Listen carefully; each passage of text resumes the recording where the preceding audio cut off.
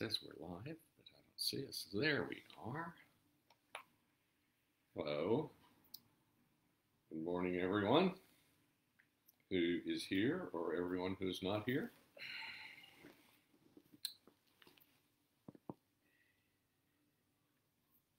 They may have thought we were coming because it's almost time to start.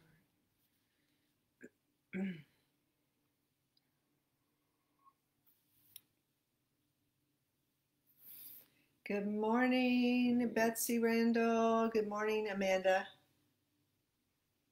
Yes. Can y'all hear us and see us? What about our volume? Good morning, Amanda. Do we need to check our volume? Make sure the volume's up. I just heard it. Oh, okay. It's time to start.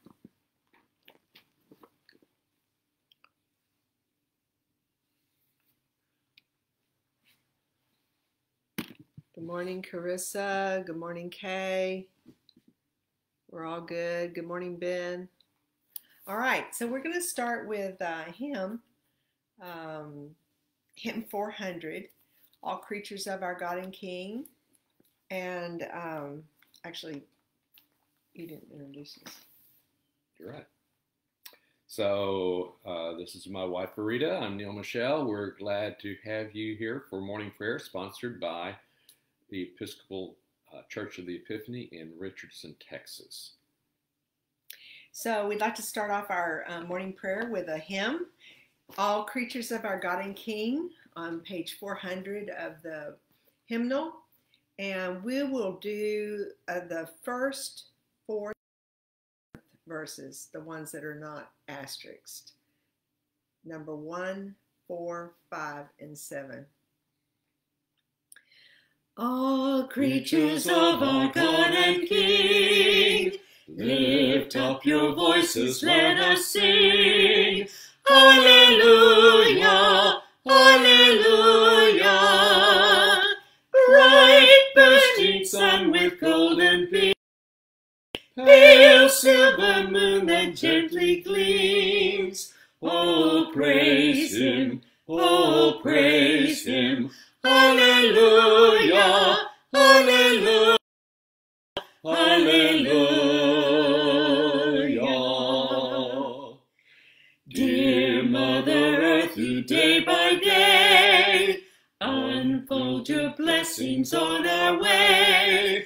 Oh, praise him, hallelujah.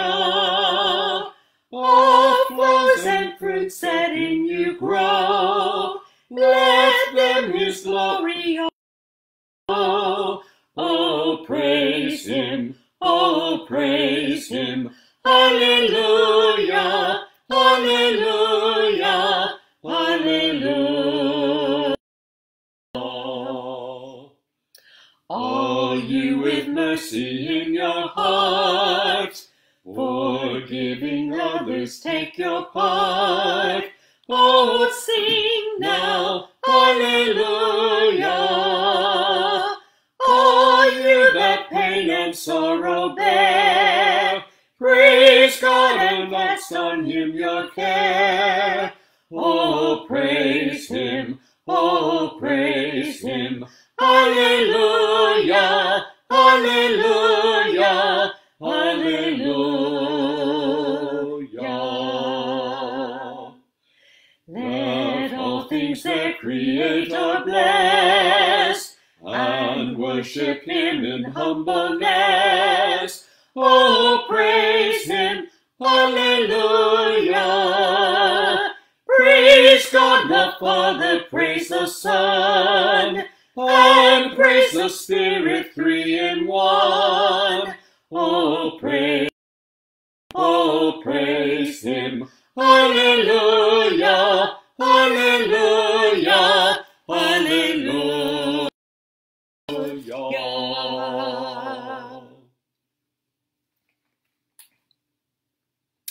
Now we continue with the Confession of Sin. You'll find it on page 79. The Lord is in his holy temple. Let all the earth keep silence before him. Let us confess our sins against God and our neighbor. Most merciful God, we confess that we have sinned against you in thought, word, and deed, by what we have done and by what we have left undone. We have not loved you with our whole heart. We have not loved our neighbors as ourselves. We are truly sorry and we humbly repent. For the sake of your Son, Jesus Christ, have mercy on us and forgive us, that we may delight in your will and walk in your ways, to the glory of your name. Almighty God, have mercy on you, forgive you all your sins through our Lord Jesus Christ, strengthen you in all goodness, and by the power of the Holy Spirit, keep you in eternal life. Amen. Lord, open our lips, and our mouth shall proclaim your praise.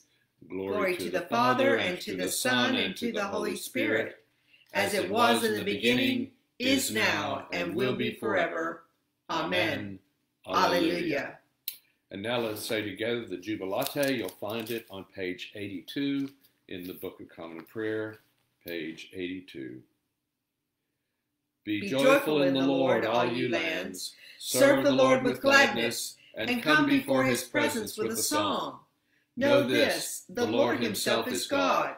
He himself has made us, and we are his. We are his people and the sheep of his pasture. Enter his gates with thanksgiving. Go into his courts with praise. Give thanks to him and call upon his name. For the Lord is good, his mercy is everlasting, and his faithfulness endures from age to age. Our Psalms appointed for today are Psalms 131, 132, and 133, which can be found in the Book of Common Prayer on page 785. 131 through 133 on page 785 will read by whole verse. O Lord, I am not proud. I have no haughty looks. I do not occupy myself with great matters, or with things that are too hard for me. But I still my soul and make it quiet, like a child's breast. My soul is quieted within me. O Israel, wait upon the Lord, from this time forth forevermore. Lord, remember David and all the hardships he endured. How he swore an oath to the Lord, and vowed a vow to the Mighty One of Jacob. I will not come under the roof of my house, nor climb up into my bed. I will not allow my eyes to sleep, nor let my eyelids slumber, until I find a place for the Lord, a dwelling for the Mighty One of Jacob. The ark, we heard it was in Ephratah. We found it in the field of Jearim. Let us go to God's dwelling place. Let us fall upon our knees before his footstool. Arise, O Lord, into your resting place, you and the ark of your strength. Let your priests be clothed with righteousness. Let your faithful people sing with joy. For your servant David's sake, do not turn away your face from your people. The Lord has sworn an oath to David. In truth, he will not break it. A son, the fruit of your body, will I set upon your throne. If your children keep my covenant and my testimonies that I shall teach them, their children will sit upon your throne forevermore. For the Lord has chosen Zion. He has desired her for his habitation. This shall be my resting place forever. Here will I dwell, for I delight in her. I will surely provisions and satisfy her poor with bread. I will clothe her priests with salvation, and her faithful people will rejoice and sing. There will I make the horn of David flourish. I have prepared a lamp for my anointed. As for his enemies, I will clothe them with shame, but as for him, his crown will shine. Oh, how good and pleasant it is when brethren live together in unity. It is like fine oil upon the head that runs down upon the beard of Aaron, and runs down upon the collar of his robe. It is like the dew of Hermon that falls upon the hills of Zion. For there the Lord has obtained the blessing, life forevermore. Glory to the Father, and to the Son, and to the Holy Spirit, as it was in the beginning, is now, and will be forever. Amen. Our Old Testament reading is from the book of Numbers, chapter 23, verses 11 through 26. Numbers, chapter 23, verses 11 through 26. Balak said to Balaam, "What have you done to me? I brought you to curse my enemies, but you have done nothing but bless them." He answered, "Must I not speak what the Lord puts in my mouth?" Then Balak said to him, "Come with me to another place where you can see them. You will see only a part, but not all of them. And from there, curse them for me." So he took him to the field of Zophim on the top of Pisgah, and there he built 7 altars and offered a bull and a ram on each altar. Balaam said to Balak, "Stay here beside your offering while I meet with him over there." The Lord met with Balaam and put a message in his mouth and said, "Go back to Balak and give him this message." So he went to him and found him standing beside his offering with the princes of Moab. Balak asked him, "What did the Lord say?" Then he uttered his oracle. "Arise, listen. Hear me, son of Zippor. God is not a man that he should lie, nor a son of man that he should change his mind. Does he speak and then not act? Does he promise and not fulfill? I have received a command to bless. He has blessed, and I cannot change it. No misfortune is seen in Jacob, no misery observed in Israel. The Lord their God is with them. The shout of the king is among them. God brought them out of Egypt. They had the strength of a wild ox. There is no sorcery against Jacob, no divination against Israel. It will now be said of Jacob and of Israel, see what God has done. The people rise like a lioness. They rouse themselves like a lion that does not rest till he devours his prey and drinks the blood of his victims." Then Balak said to Balaam, "Neither curse them at all, nor bless them at all." Balaam answered, "Did I not tell you I must do whatever the Lord says?" The word of the Lord. Thanks be to God. And now let's say together Canticle number 8, found on page 85, the Song of Moses, page 85. I will sing to the Lord, for he is lofty and uplifted. The horse and its rider has he hurled into the sea. The Lord is my strength and my refuge. The Lord has become my Savior. This is my God, and I will praise him, the God of my people, and I will exalt him. The Lord is a mighty warrior. Yahweh is his name. The chariot and his army has he hurled into the sea. The finest of those who bear armor have been drowned in the Red Sea. The fathomless deep has overwhelmed them. They sank into the depths like a stone.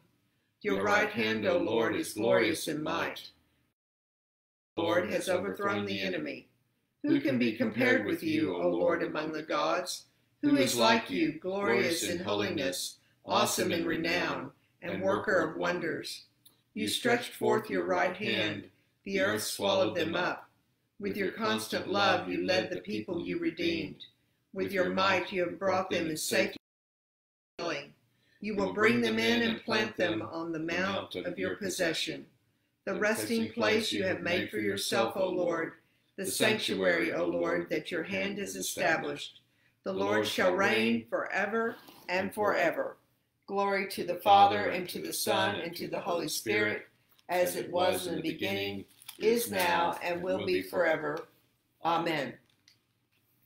Our epistle reading is from the book of Romans, chapter 8, verses 1 through 11. Romans, chapter 8, verses 1 through 11.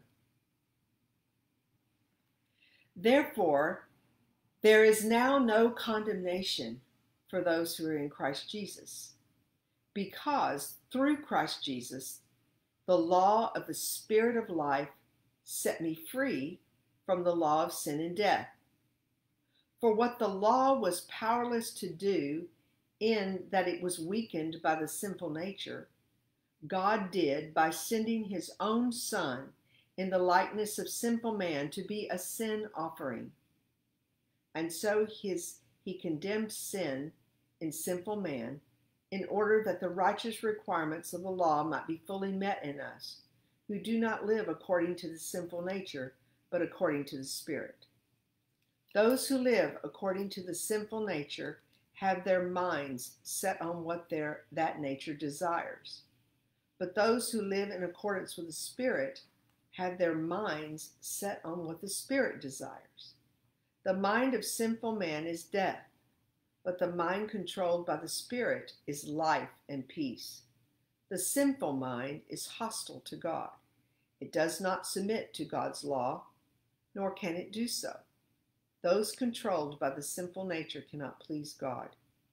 You, however, are controlled not by the sinful nature, but by the Spirit, if the Spirit of God lives in you. And if anyone does not have the Spirit of Christ, he does not belong to Christ. But if Christ is in you, your body is dead because of sin, yet your spirit is alive because of righteousness. And if the Spirit of him who raised Jesus from the dead is living in you, he who raised Christ from the dead will also give life to your mortal bodies through his Spirit who lives in you. The word of the Lord. Thanks be to God. And now let us say together Canticle number 19, found on page 94, the Song of the Redeemed, page 94. O ruler of the universe, Lord God, great deeds are they that you have done, surpassing human understanding. Your ways are ways of righteousness and truth, O King of all the ages. Who can fail to do you homage, Lord, and sing the praises of your name? For you only are the Holy One.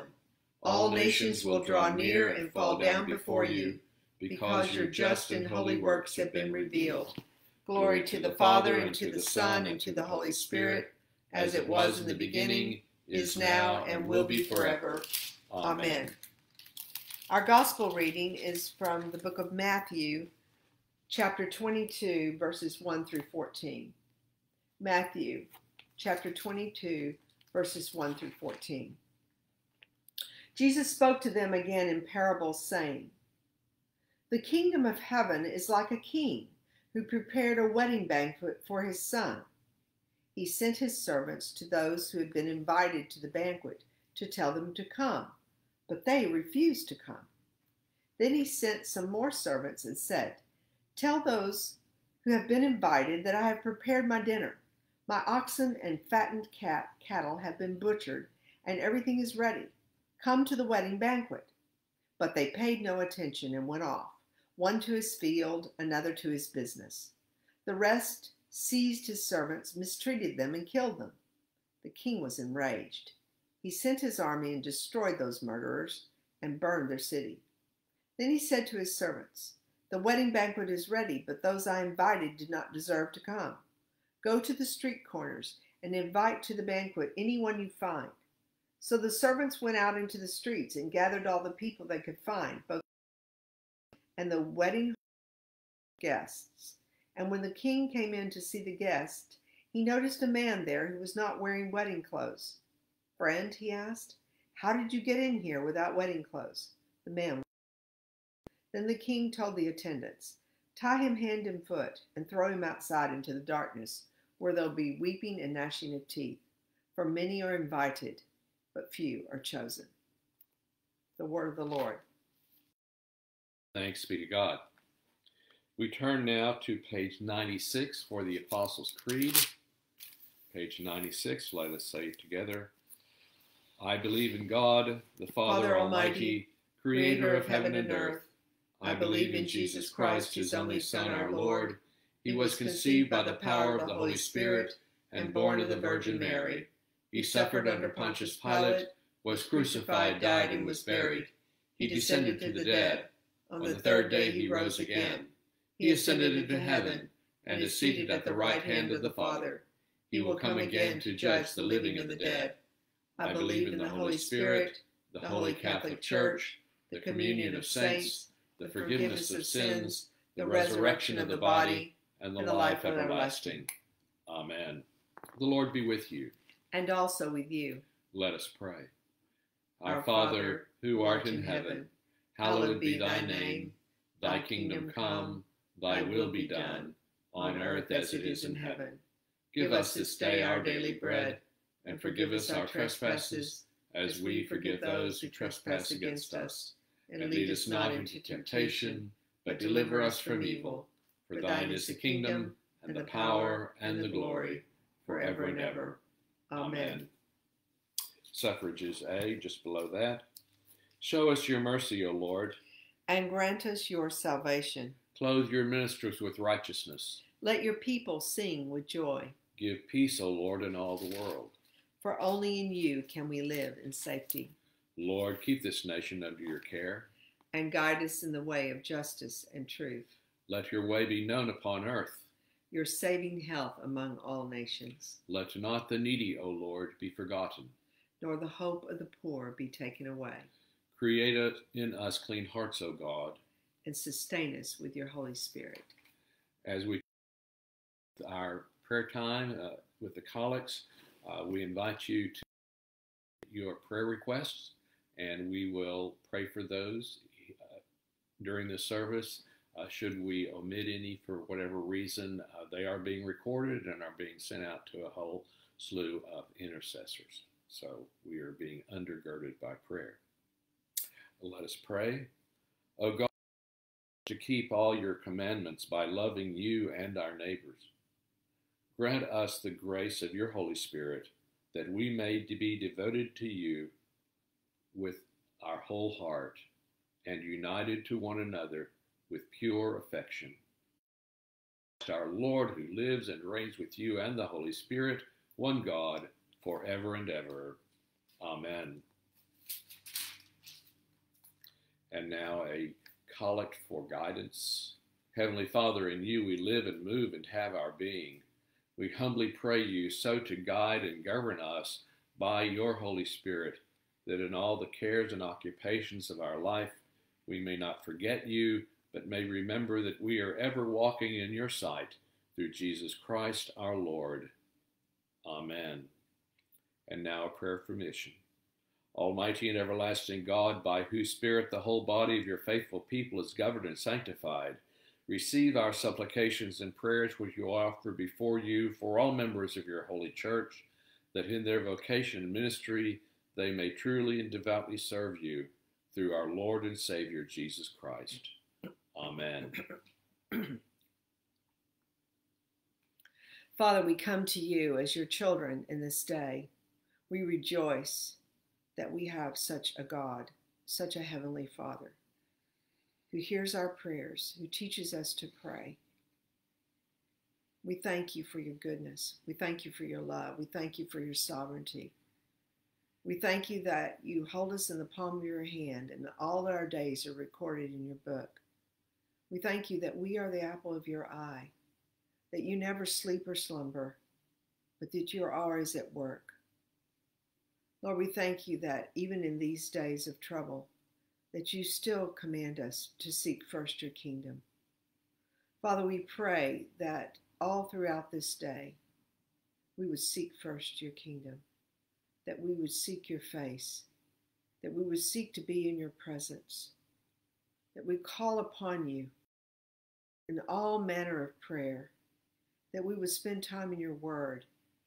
Lord, that we would love you with all our heart, mind, soul, and strength, and love our neighbors as ourselves. Lord, we pray in this time of trouble, in this time of crisis, that we will turn to you in every area of our lives, surrender ourselves to you. Forgive us, O Lord, for trying to live our lives in our own strength. Forgive us for our pride and prayerlessness. Forgive us for our lack of faith and trust in you.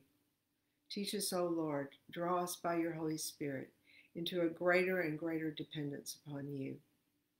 Lord, open our eyes that we might see those around us who do not know you, those around us in need, our neighbors, our family, our friends, the stranger. Lord, let us be responsive to the needs of others in this time.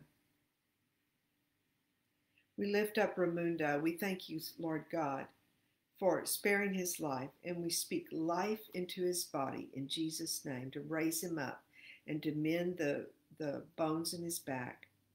For his sister Cindy, we pray for Mimi and for Patrick for healing.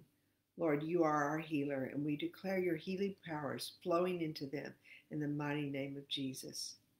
Lord, we lift up Vienne, that she seeks the Lord in all his ways, that the good work he began in her by the power of the Holy Spirit will continue for the sake of the gospel and for her knowledge of the truth of God's love and him mighty works. We thank you for your.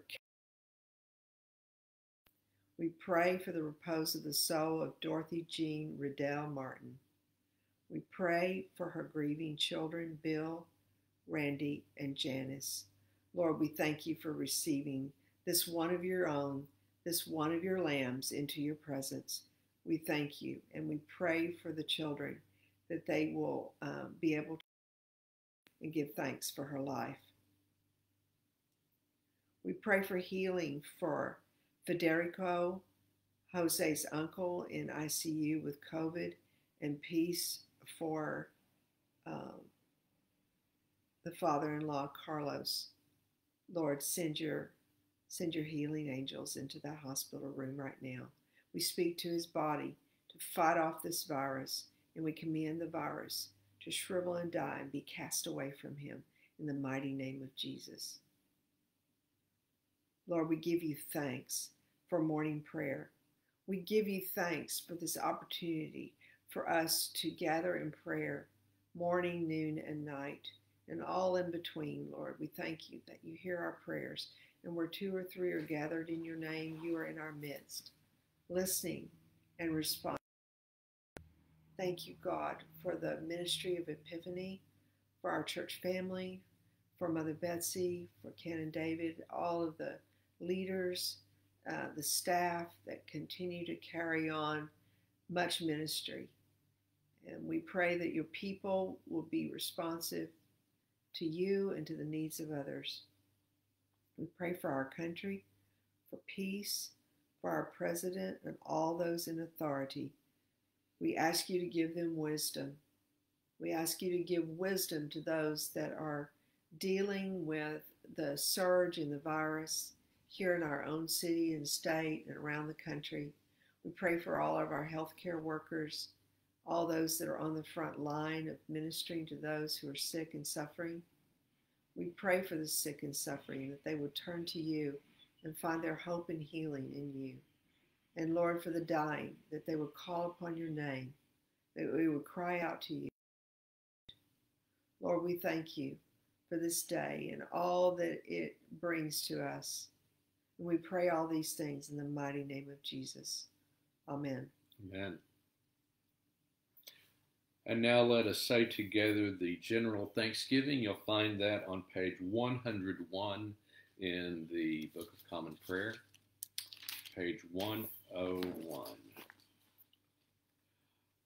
Almighty God, Father of all mercies, we, your unworthy servants, give you humble thanks for all your goodness and loving kindness to us and to all whom you have made. We bless you for our creation, preservation, and all the blessings of this life, but above all for your immeasurable love in the redemption of the world by our Lord Jesus Christ, for the means of grace and for the hope of glory. And we pray, give us such an awareness of your mercies, that with truly thankful hearts we may show forth your praise, not only with our lips, but in our lives, by giving up ourselves to your service, and by walking before you in holiness and righteousness all our days, through Jesus Christ our Lord, to whom with you and the Holy Spirit be honor and glory throughout all ages. Amen. Almighty God, you have given us grace at this time with one accord to make our common supplication to you. Through your well-beloved Son, that when 2 or 3 are gathered together in his name, you will be in the midst of them.